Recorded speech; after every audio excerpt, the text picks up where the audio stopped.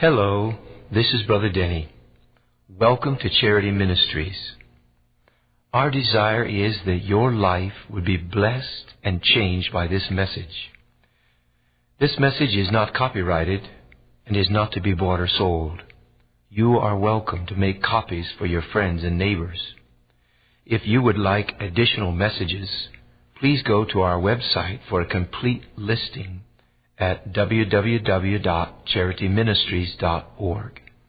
If you would like a catalog of other sermons, please call 1-800-227-7902 or write to Charity Ministries, 400 West Main Street, Suite 1, Ephrata, PA 17522.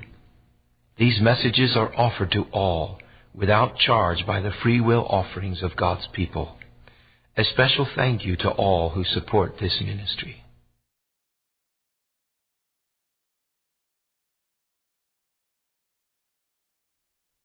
Isn't this a blessing? Praise God.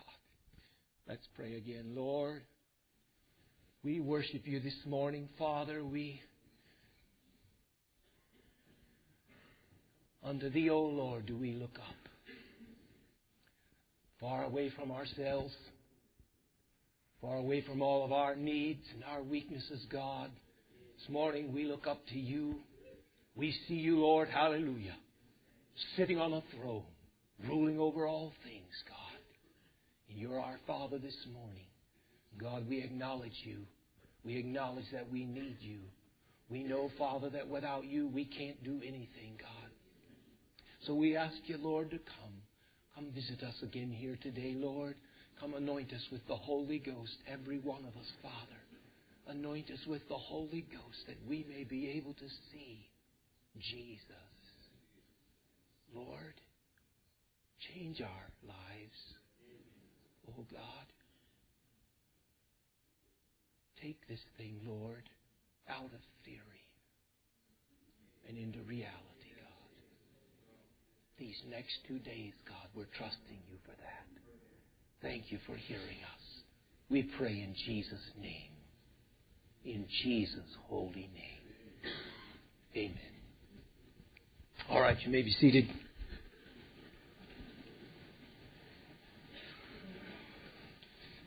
I'm up here a little earlier here this morning. I'm going long today, so I'll just let you know that ahead of time. One simple little request. I thought it's a little odd to ask it, but when there's lots of people together, you can find answers much quicker. But if any of you know of anyone, or if you yourself personally know the Arabic language, I would appreciate talking with you on either one of those points. It's a little project that's in the back of my mind for a little while now. Any of you would know or know someone that knows Arabic?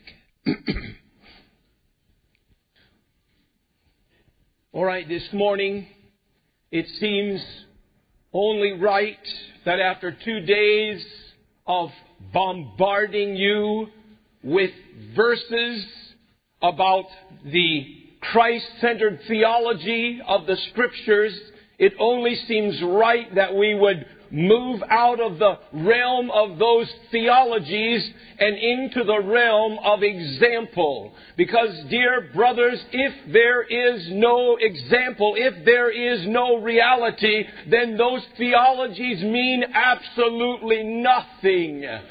Brothers, we live in a land where all the theology is pretty well straight about Jesus Christ, but look at the mess we're in. So we must find a way to get these beautiful things out of the realms of the heavenlies and out of the realms of the theories and down into the realms of reality and everyday life.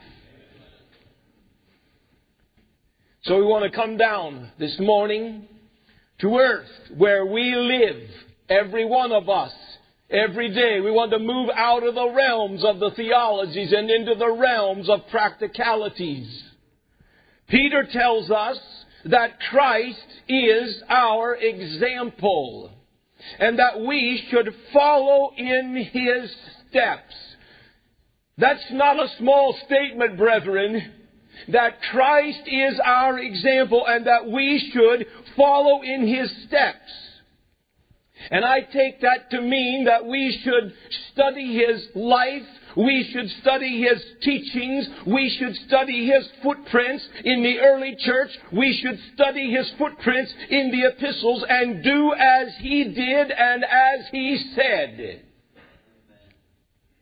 And I want to quickly say, this is no mere imitation. It can only be done according to the power that worketh in us mightily. Mark that down, brethren. We're not talking today about just going out and imitating. There is more to this Christian life than imitating Christ. Christ is not an imitation. Christ is an impartation. And we will see that clearly tomorrow, but I just want to preface what I'm saying today because we're going to look at His life. But let's look at His life and long. Let's look at His life and dream. Let's look at His life and desire those things, because it will never be imparted, brethren, if we are not longing for it. Guaranteed. More on that tomorrow. Turn with me to 1 John chapter 2 for first reading of Scripture here this morning. The Apostle John said it so beautifully here in 1 John chapter 2.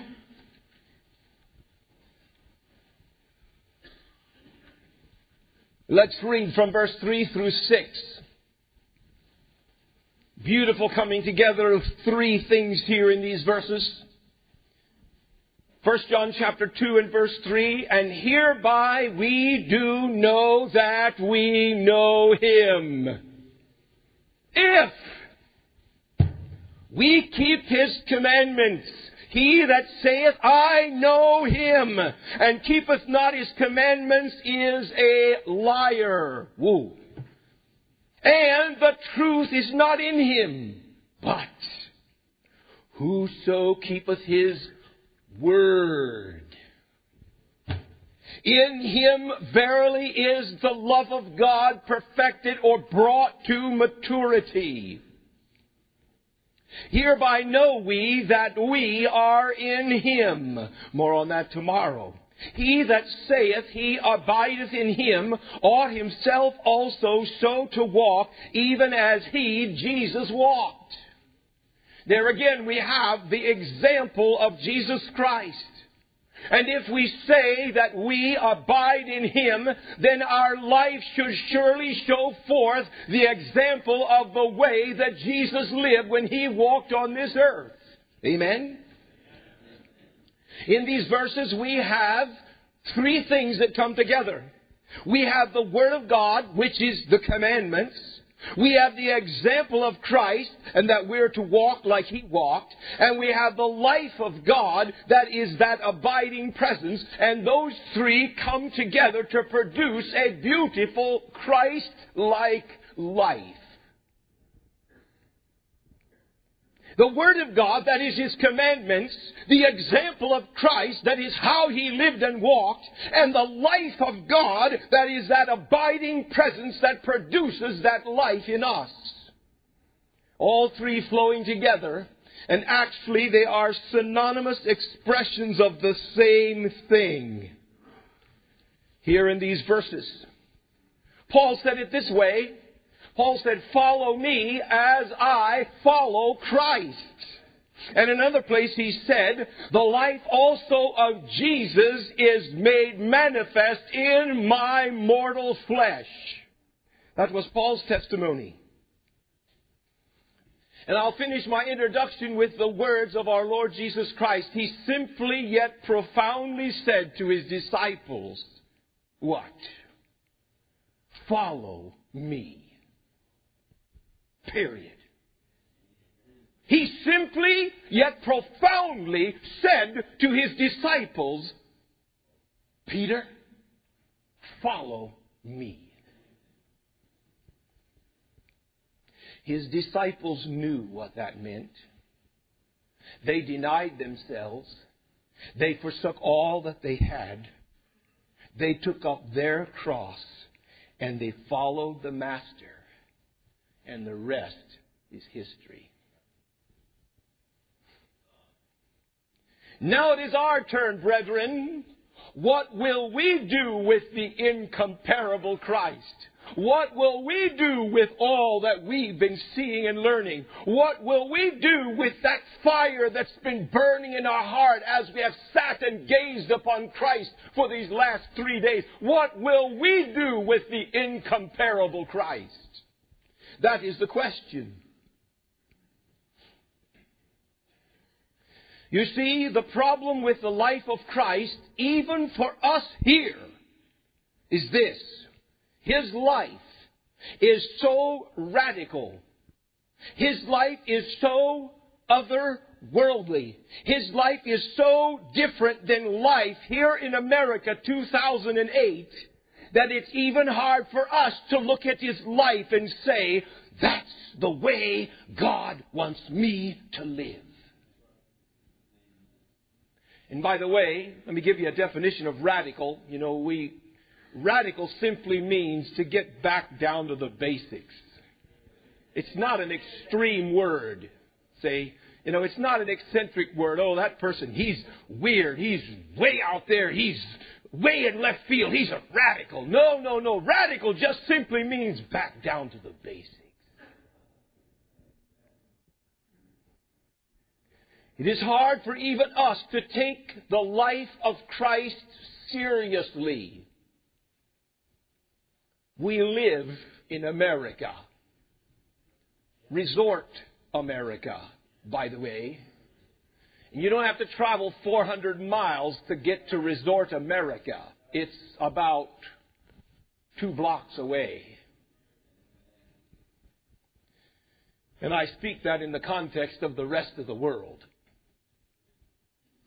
It's hard for even us to take the life of Christ seriously. However, it is very clear in these scriptures that we must take His life seriously.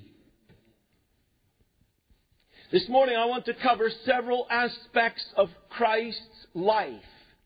And I'll tell you what I did. I just sat down yesterday knowing in my heart that the example of Christ was the next thing that we're supposed to look at in this series.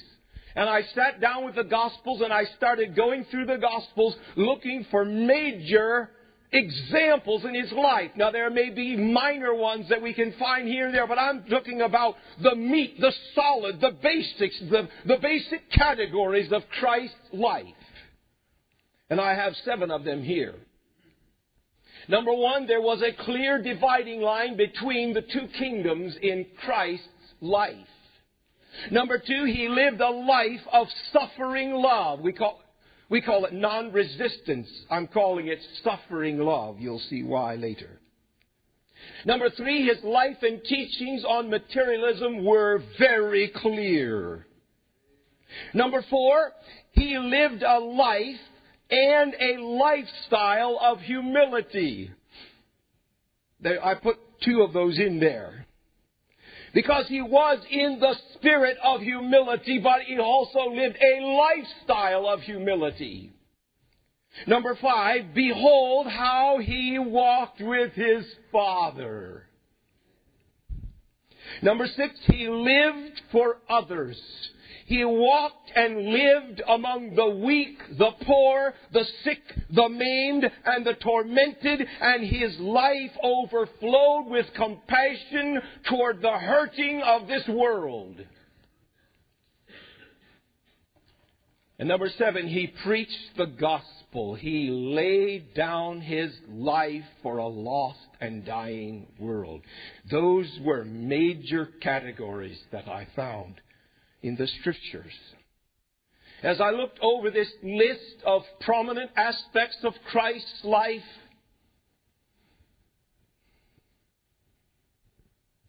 I thought to myself, okay, who lives like this? Who lives like this?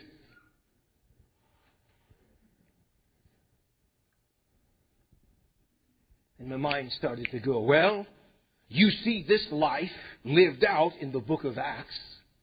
by those disciples who walked with him for those 3.5 years. You will be able to just transfer every one of those points right over and see them in the lives of his disciples in the book of Acts. I thought, number 2, the early church lived like this for maybe 200 years, maybe 250. Then I thought a little more, and I thought, missionaries down through the ages, even to the present, they live like this. And then I thought, fourthly, yes, the persecuted church down through the ages, even to the present. The early Anabaptists being a good example. The early Anabaptists.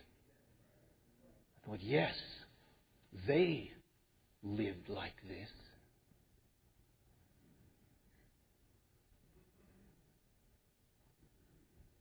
But what about us? We live in America. Let's consider these 7 points. First of all, in Christ's life, there was a clear dividing line between the two kingdoms. We see it so clearly in his life. He never addressed political issues, even though there would have been plenty of issues and opportunities for him to address them, but he did not do it. Isn't that interesting?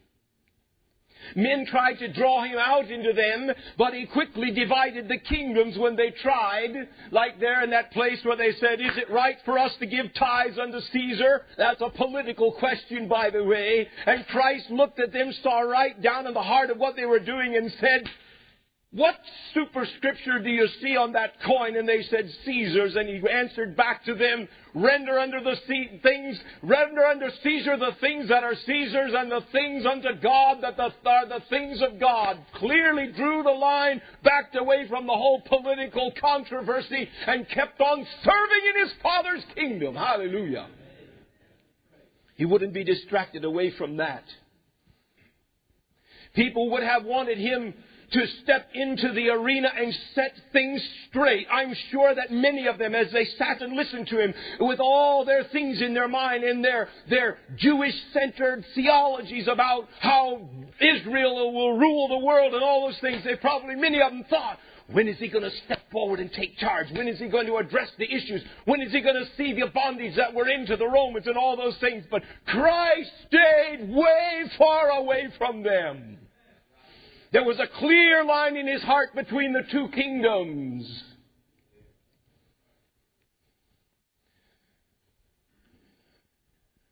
At one time they looked at the things that he was doing and they said, let us make him a king. That's a political ruler, by the way. Let us make him a king.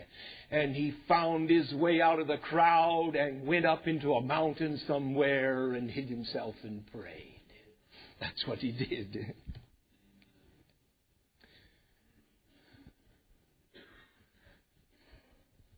But lest you think that I'm just parking on the negative side of the two kingdoms, that's not where I'm at this morning. Christ didn't go around with just a big negative view about politics and all of that. No, Christ was so caught up in the kingdom of his dear Father that the other one just paled in its view to him. And I believe that's the way it needs to be with us, brethren. He was so caught up in the kingdom of God. He was so busy about his Father's business. He was so focused on the needy world around him. He was a kingdom-conscious man every day of his life.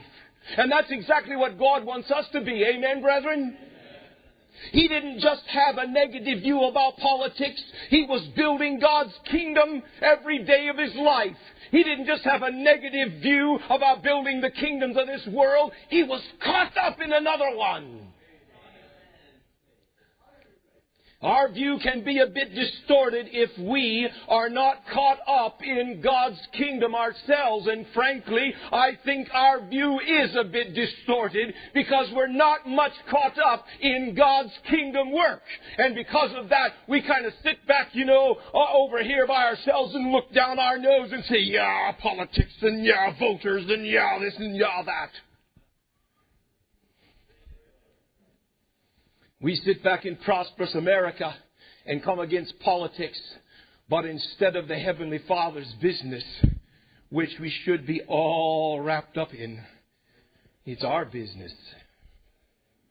We end up building our own kingdom, but we would never call it that.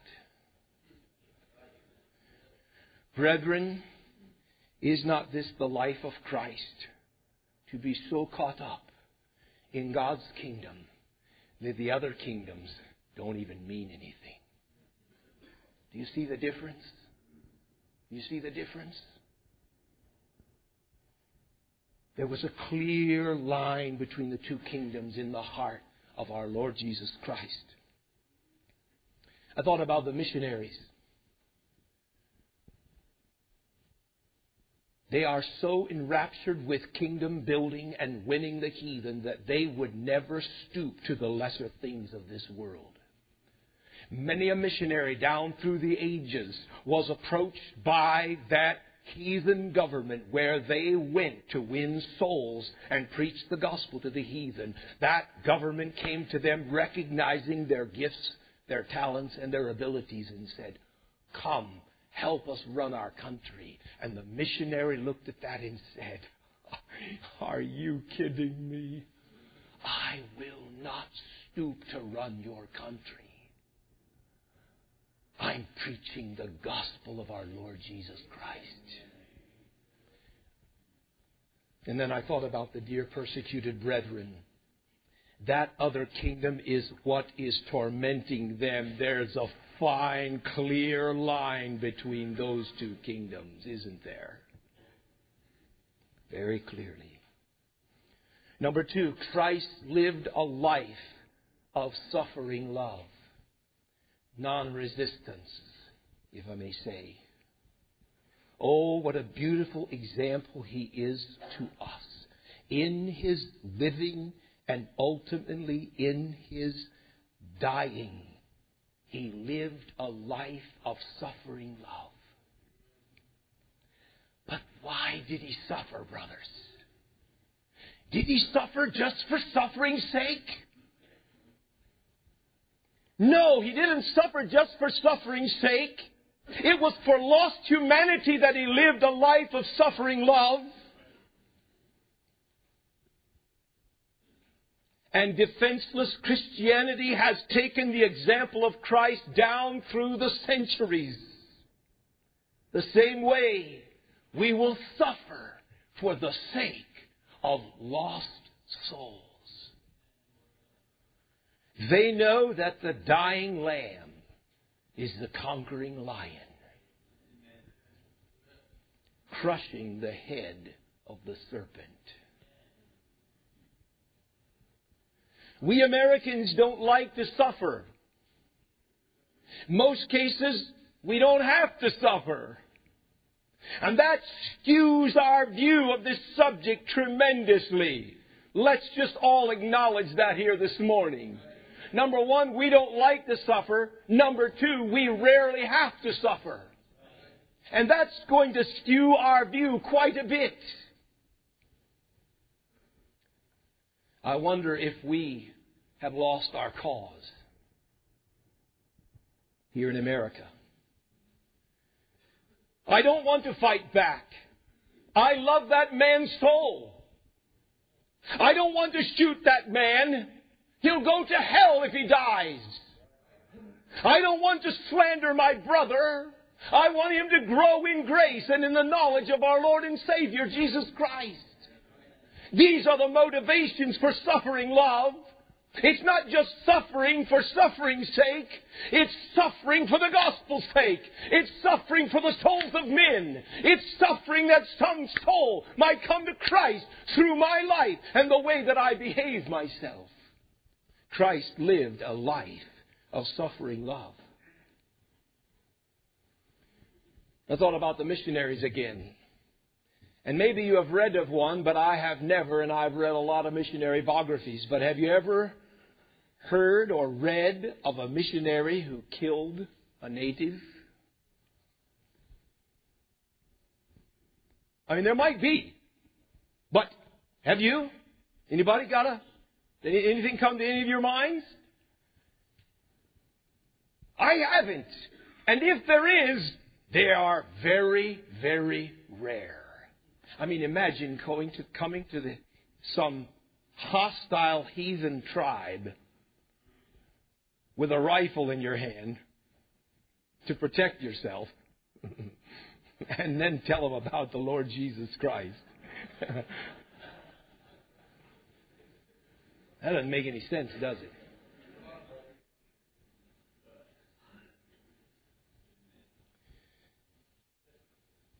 Many missionaries have suffered many things at the hands of the people that they came to win, but they never fought back.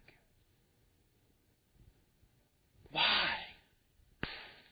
Their soul. I'm here to win their soul. Brethren, that's the foundation of suffering love. It's not just suffer for suffering's sake. It's suffer for that soul's sake.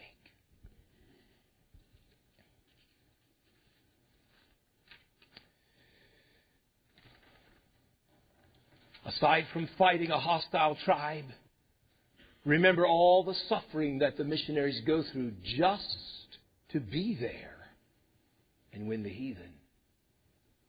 But their suffering makes sense. Amen? Their suffering makes sense. I'm here, going through what I'm going through. I'm laying on this bed, burning up with malaria. Why? For the sake of the souls of these heathen. That's why I'm here. I'm laying on this floor trying to sleep. Why? Oh, just to go somewhere and suffer? No, for the souls of men. They find joy in their sufferings because souls are going to be gathered around the throne, worshiping the Lamb. And then I thought about the persecuted again. Oh, how they bear up under suffering and they do not fight back. How many times the persecuted have won the persecutor? And the beautiful, historical, so powerful statement still stands. The blood of the martyrs is the seed of the church. Jesus Christ lived a life of suffering love for the souls of men. The early Anabaptists were a beautiful example of both of these. That missionary spirit that suffers just so others can hear, and that persecuted humility that bears all pain for the cause of Christ. Let's move on to number 3. Christ's life and teachings on materialism were very clear. He did not serve mammon. Amen? Amen. He did not serve mammon. He was not a rich man. He gave to the poor. He saw money simply as a means to a glorious end. That's how Christ viewed finances. He used time and he used money to further God's kingdom business. That was it. That's how he looked at it. And by the way, brethren, time equals money and money equals time, especially here in the USA of America. But Christ used time and money as a means to reach the glorious end of building God's kingdom, and that was it.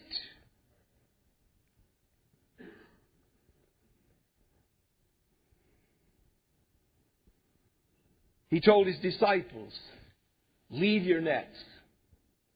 Come, follow me. And they did. Now I know we are growing in this area. And I'm blessed.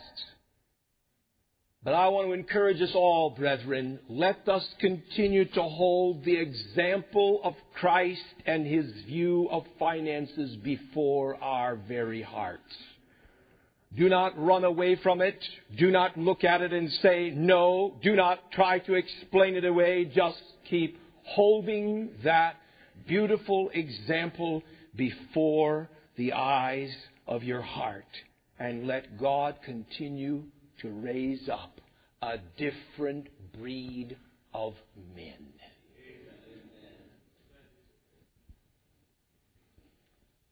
I know we need to work. I'm not against that.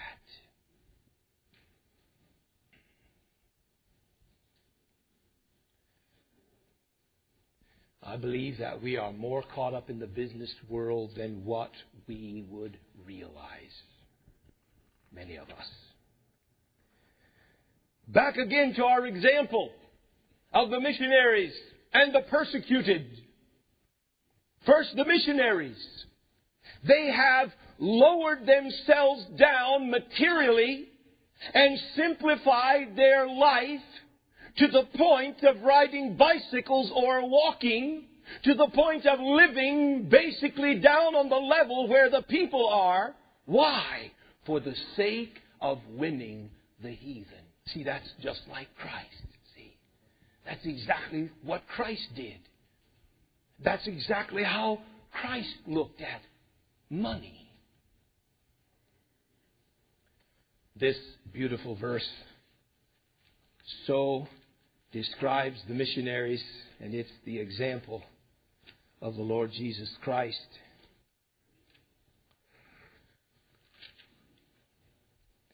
2 Corinthians chapter 8 and verse 9, we have this precious word.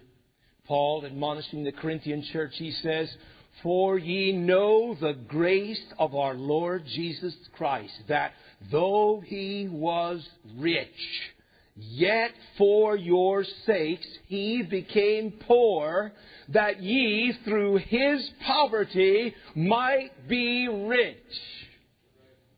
Isn't that beautiful? And that's exactly what a missionary does, by the way. Walks away from their freedom and their liberty to make a good living and establish themselves and put some money in the bank and have a little place to live in and go somewhere else and live a life of poverty. Just for poverty's sake? No. For the sake of the heathen.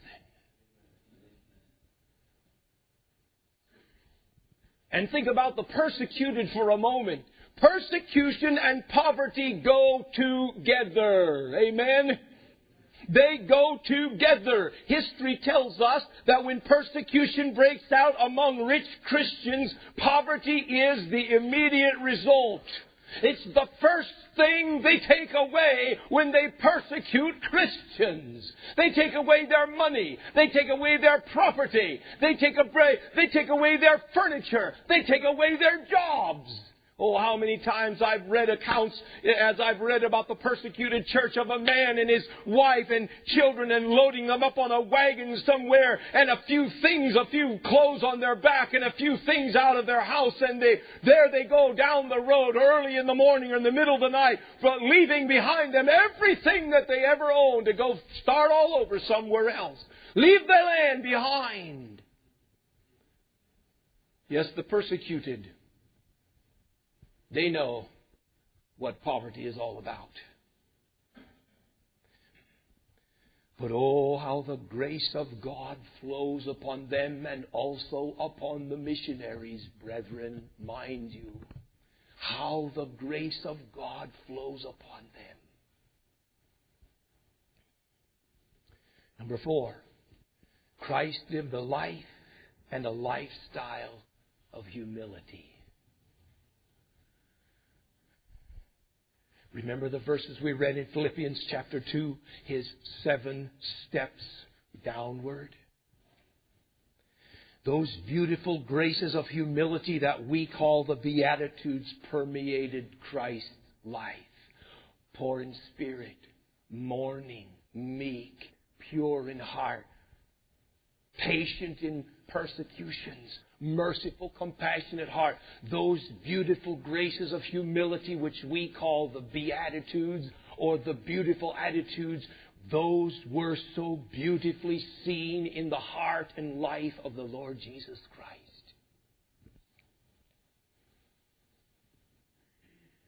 He said these words, I am meek and lowly in heart.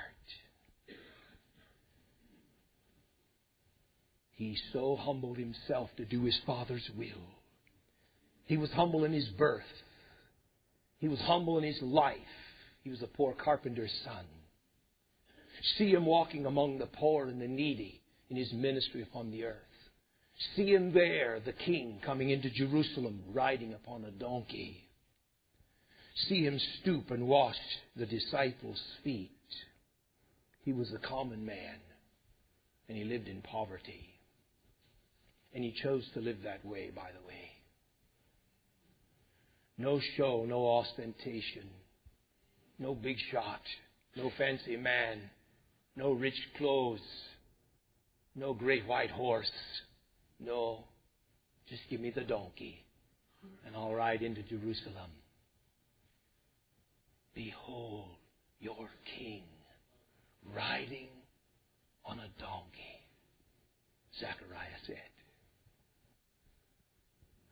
Some of them did see the king riding on the donkey, but most of them missed it. They missed it because they were proud. They missed his humility because they were proud.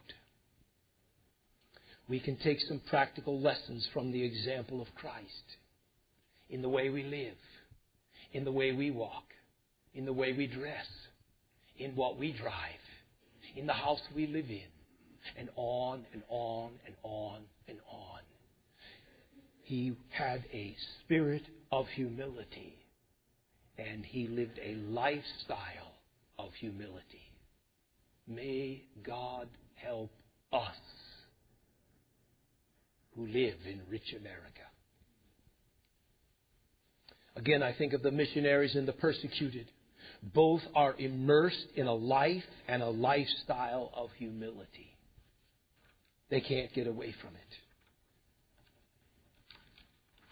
And oh, God resisteth the proud, but He pours grace on the humble. Doesn't He? That's a kingdom principle. He pours grace on the humble. Number 5. Behold how He walked with His Father. Oh my. Christ is our example. But behold the way He walked with His Father. Hear the words of Christ as He describes His relationship with His Father.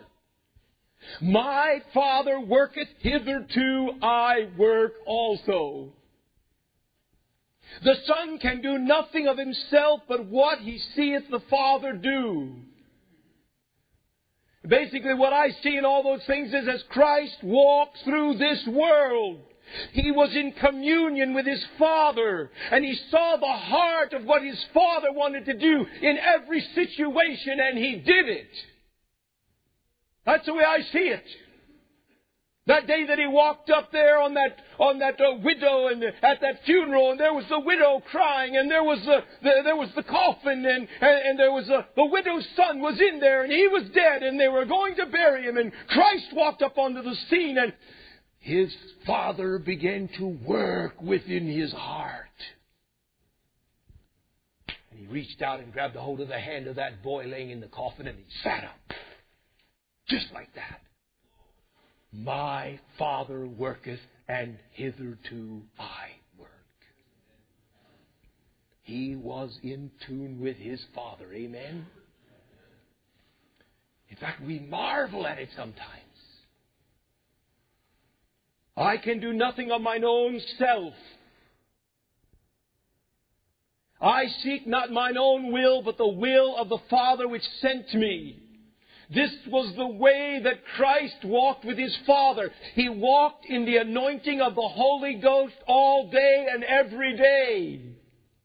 He knew when to get away. He walked all day long, but He also knew when to get away. He knew when to go into the mountain aside to pray. He knew when He needed to get up a great while before day and pray so that He could walk with His Father. And He is our example, brethren. We'll say more about it tomorrow, but oh, listen, if we don't get this one, we have nothing. Christ has shown us by example how this whole Christian life is supposed to work. More on that tomorrow. When I think of the moment-by-moment dependency that develops in the life of a missionary or in the life of the persecuted Christians, again I see this beautiful walk with God developing in their life.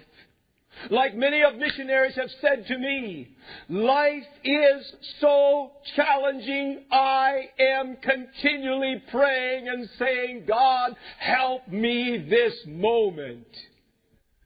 Boy, that's a beautiful place to be. But you see, we don't need that, do we?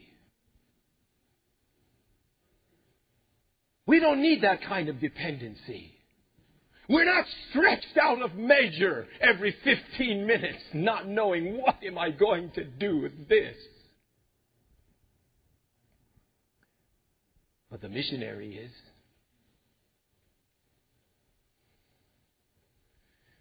And all the blessings that come down upon that dependent soul who looks to God continually for grace for the next moment and the next one.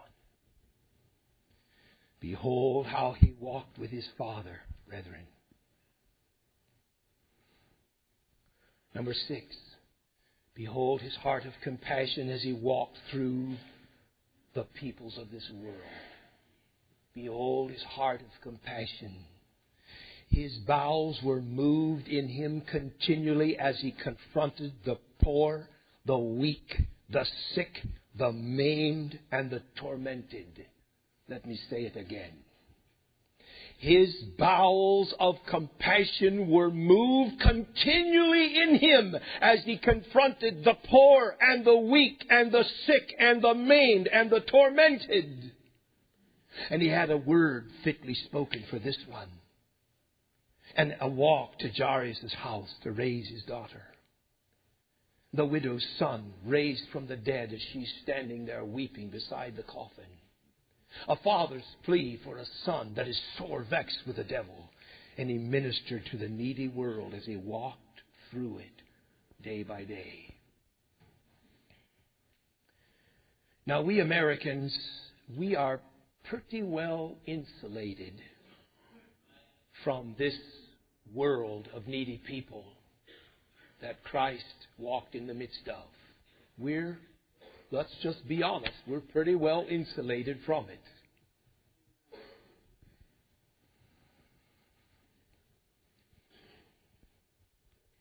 Oh, it's not that there are not people like that, but we just live pretty far away from them. Amen?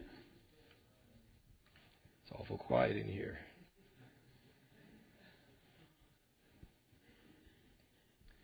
But let me tell you something, brethren. It is that walk through a poor and needy third world that has so changed so many of our young people.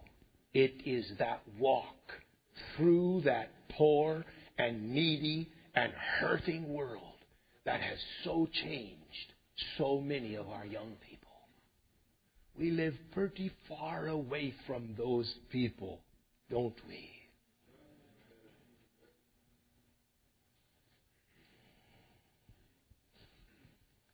Missionaries have immersed themselves in the poor and needy world of an unreached people group. They have immersed themselves in it.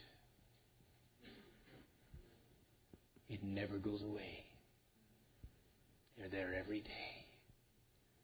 And there's that little boy whose father put a curse on him.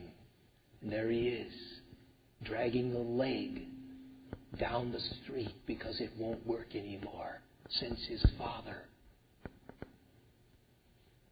gave him away to the enemy to get some power for something else. There he is, dragging his foot down the road in the village. And he's there tomorrow. And he's there the next day. And the next. That'll change your life, brethren.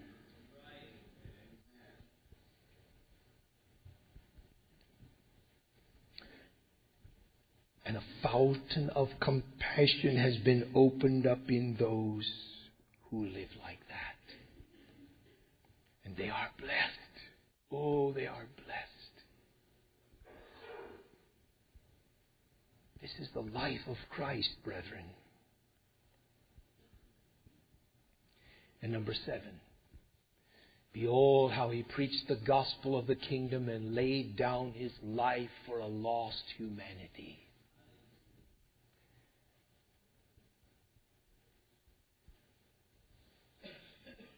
Jesus said these words about himself. He said, the Son of Man came not to be ministered unto, but to minister, and to give his life a ransom for many. I'm the King. I'm the Lord of glory. I'm the one sitting at the right hand of the Father in heaven. And I didn't come that everybody would minister to me. I came to minister. I came to get down there in the dirt and the grubbing of a hurting and a needy world. I came to walk among them. I came to bear their burdens. I came to bear their iniquities. I came to minister, not to be ministered unto. And by the way, when I finish ministering, I'm going to lay down my life as a ransom for those souls that they might be saved. That's the life, the example of the Lord Jesus, brethren. Now, I know that makes us all feel pretty uncomfortable. But that's the life of the Lord Jesus. In a sense, all the previous points are wrapped up in this one last point. All of them. And they all take meaning in this one. Jesus said these words, "Follow me, and I will make you fishers of men." Now, there's a lot of ways we can look at that verse. We could say, am I a fisher of men? No. Then I'm not a follower of Christ. Because Jesus said, follow me, and I'll make you a fisher of men.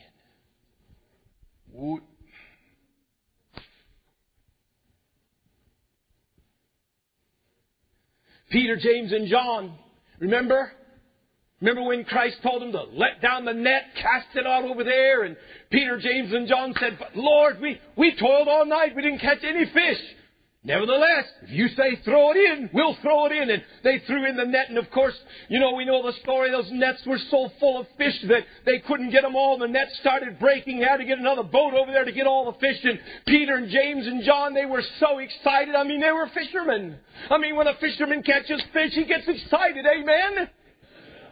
And Jesus seized the moment there and said to Peter, "Listen, Peter, if you think that's exciting, from henceforth you're going to catch men. And if you think catching fish is exciting, you wait until you get to catch a few men.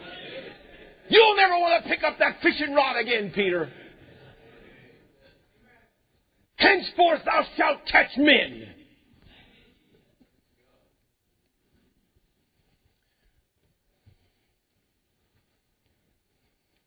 Catching the lost souls of men is pretty exciting. You stand back and watch 20 heathen men in a village turn from idolatry and begin to worship the Lord Jesus Christ. That's exciting! Talk about a rush! They talk about the rush that you get when you're out there in the woods and that big buck is coming up there,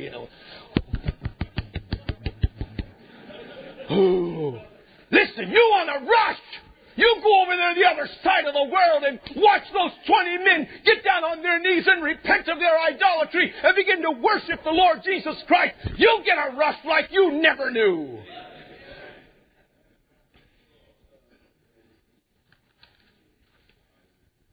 Back to the missionary and the persecuted brethren.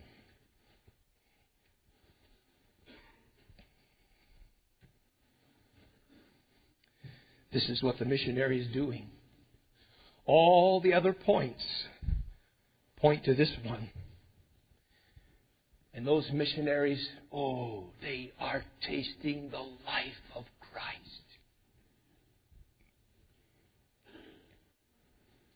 What about the persecuted? The persecuted are persecuted because they won't stop preaching about Jesus. That is the only reason why they are persecuted, by the way. I mean, the devil has come to multitudes of them through their persecutors, saying, you know, you don't have to sit here in this jail any longer. Wouldn't you like to go home with your wife and family? All you've got to do is promise not to open up your mouth about Jesus, and we'll let you go home. Can't you see the serpent in those words? But the persecuted are persecuted because they won't stop speaking about Christ.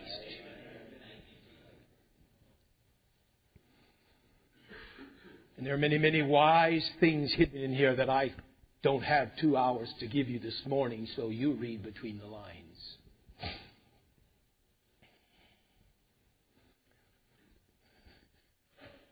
So the persecuted are persecuted because they won't stop speaking about Christ. And all these previous points come into their lives because they won't shut up.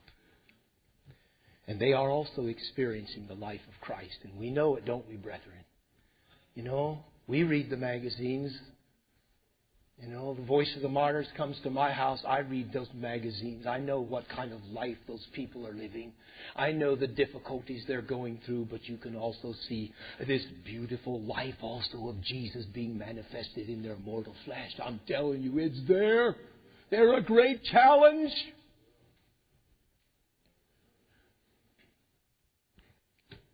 By the way, I stumbled on this sermon yesterday. I should have known, but I was ignorant. I was. I simply sat down and started going through the Gospels looking for the major points of the example of Christ, and all of a sudden it dawned on me. Christ was a missionary. Christ was a missionary.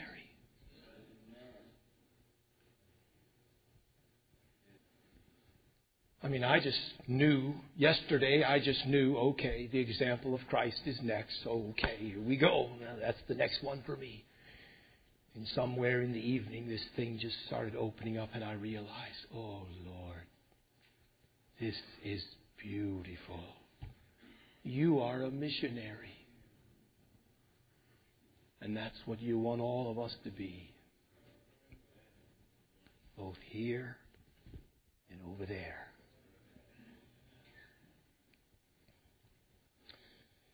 Yes, Christ was a missionary. He was a sent one. He was a soul winner. His heart beat for the lost souls of humanity. His heart beat for the glory of God among all the nations. He saw souls from every tribe and every people on the earth gathered around the throne worshiping His Father, and it moved Him forward. He was a missionary. He saw a church on the earth glorifying His Father, and He was moved forward.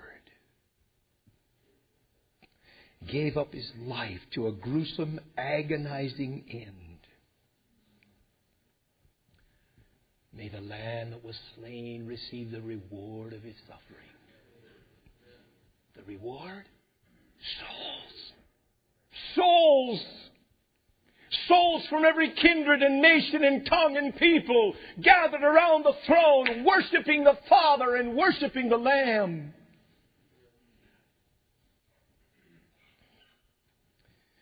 So, what about us? I'm not a missionary. We don't have any persecution. What about us?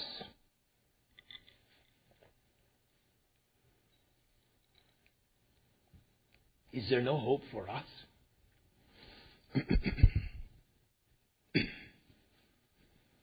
I'm not a missionary. I don't get any persecution. But I want this inspiring, enlivening, challenging life of Jesus Christ. So what do?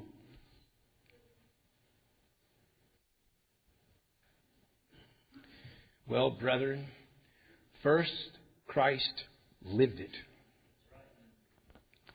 Then He commanded it. He always did. You know, His theology and His reality were always like this. So it shouldn't surprise us that we have seen a missionary walking around in human flesh for 3.5 years, and just before he goes back, he gives the command that he's been living out.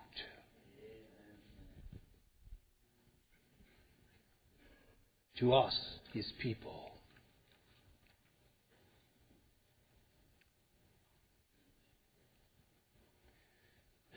Go ye into all the world and preach the gospel to every creature, Jesus said in Mark chapter 16. As the Father sent me, so send I you, He said in John chapter 20. All power is given unto me in heaven and in earth. Go ye therefore and make disciples among all nations, all peoples of the earth. Jesus said.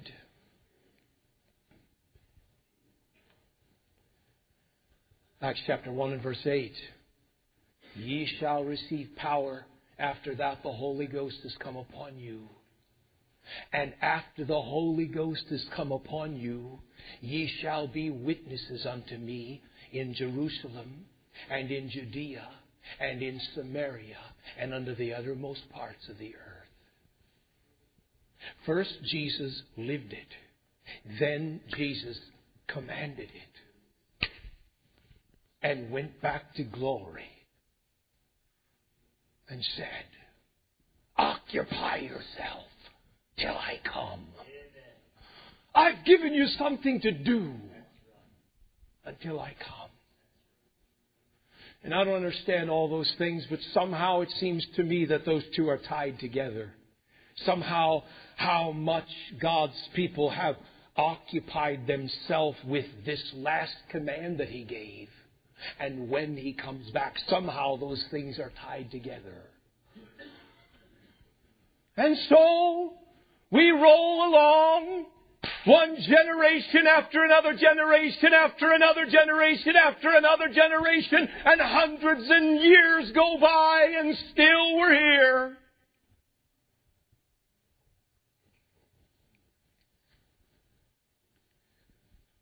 But ye shall receive power. After that the Holy Ghost has come upon you. And brethren, I want you to notice this. The power is given that we can be witnesses. Amen. That's right. That's what the power is given for. That we can be witnesses. And I want you also to notice this in Acts chapter 1 and verse 8. He said, and, not or. He didn't say, ye shall be witnesses unto me in Jerusalem or Judea or Samaria or under the uttermost parts of the earth. He said, and. And there's a big difference between or and and. Agreed? All of us English students? There's a big difference between or and. And I believe it's God's heart if we could... Let's see if there's a marker around here. Is there such a thing? Yeah, here's one. I believe it's God's heart that the Church of Jesus Christ, any Church of Jesus Christ in any locality,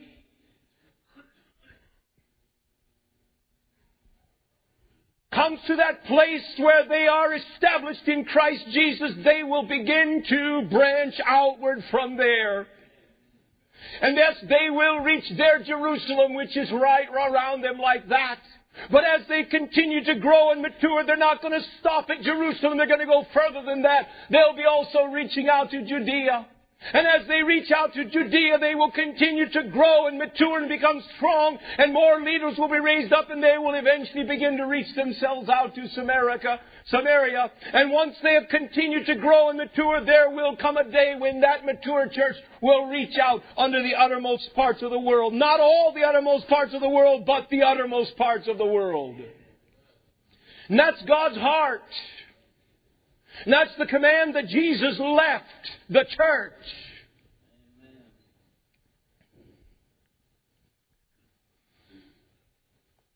And I believe, to the degree that we engage ourselves and our churches in this last command of Christ, to that degree we will taste this beautiful life of Jesus Christ in our own lives. But I also believe to the degree that we will not have that kind of life. Has the church in America missed something along the way? Must I remind you of the words of General MacArthur? As the occupation forces took over Japan after World War II, and the Japanese authorities came to General MacArthur and said, "Our gods are not powerful like your God. Please send us missionaries that we may learn about your God." And General MacArthur said, "Send me 1,000 missionaries and 1,000,000 Bibles. Quick!"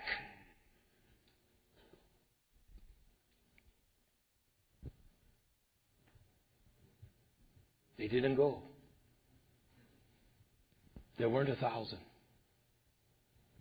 Not 1,000? Out of millions and millions? Do you suppose maybe we missed something here, this American church? To the degree that we engage ourselves and our churches in this last command of Christ, to that degree will we taste this beautiful life of Jesus Christ. And I believe just like all theologies lead back to Christ, so also all commandments lead back and support this last and final command of Christ. You think about it. I challenge you. I welcome your input.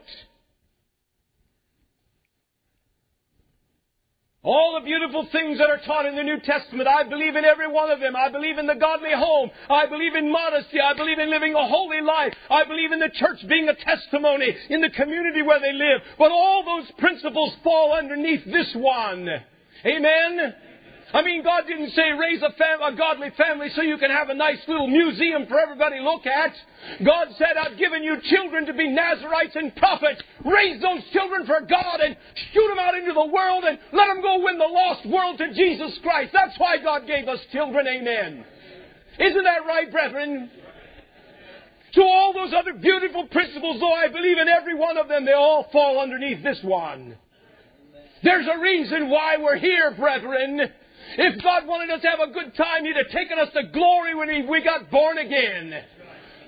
He left us here with something to do. And I think we've missed it. For the most part. I know. We are evangelicals. And I mean that in the biblical sense. There is an evangel stirring within us, a desire that others would hear about Christ. I know that's here. And I praise God for that. But I wonder how much we've missed it.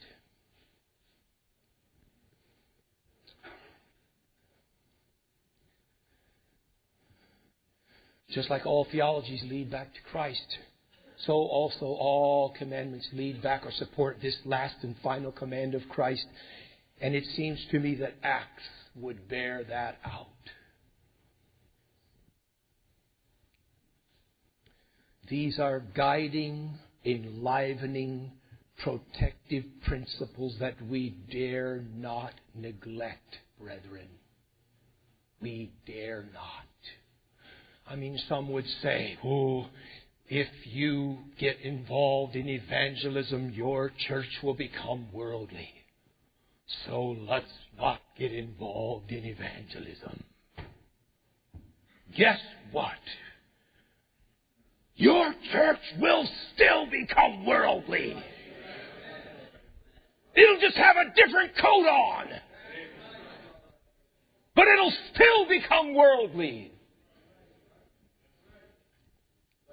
These guiding, enlivening, protective principles, we must follow them. If we neglect them, we will neglect them to our hurt, brethren. To our hurt.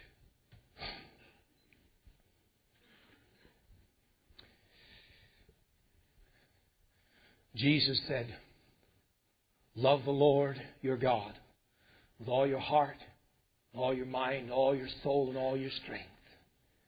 That's the Christ-centered life. Fixed on Him. Then Jesus said, and love your neighbor as yourself. That's the Great Commission. In a nutshell, pretty simple.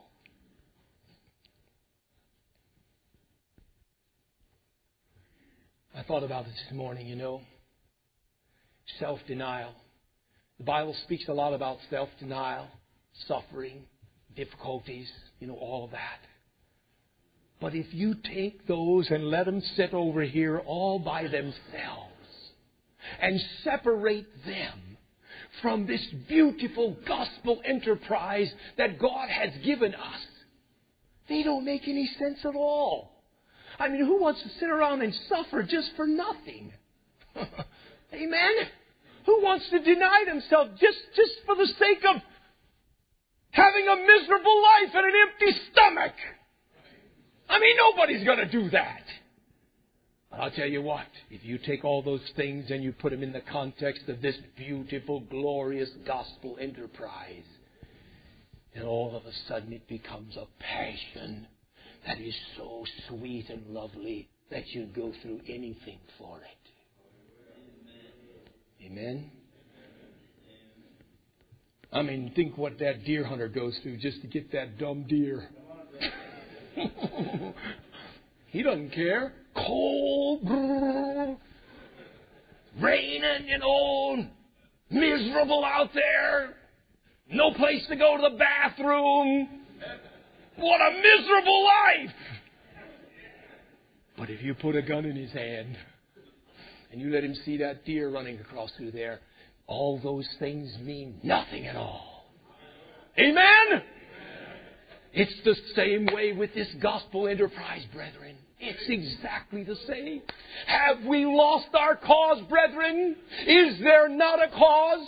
Is there not a reason why we're here? Have we missed the reason why we're here? Have we let it fall back into the wayside? Is it just way back over here? Is it just one of those many things and we'll do it every now and then when we get around to it, when God put it right there in the forefront of everything? And though we may not realize it, it is our very life, our very strength, the very salvation of the next generation, and the very enlivening strength of our local congregations on a day-to-day basis. We'll die if we don't evangelize. We'll die. I promise you we'll die.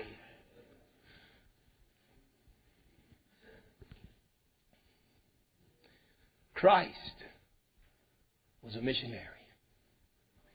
He was a missionary. And He said to us before He left, go and do likewise. And He disappeared out of their sight and is sat down at the right hand of the Majesty on high, and He's praying for you and me. What do you suppose He's praying about?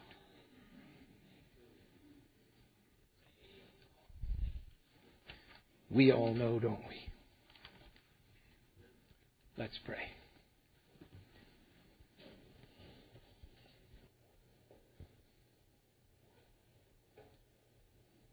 Oh, Father, we quiet our hearts before you, Lord. Oh, how beautiful, Lord. Yes, you said it. How beautiful upon the mountain are the feet of those that preach the gospel. Yes, Lord, I pray, Lord, write this one on our hearts, God. The life of our Lord Jesus, His example. Lord, write it on our hearts, God. Help us. We implore you, Lord. Do not pass us by. Don't let us get off, Lord. Don't let us get too far off, Lord. Keep us on this gospel center.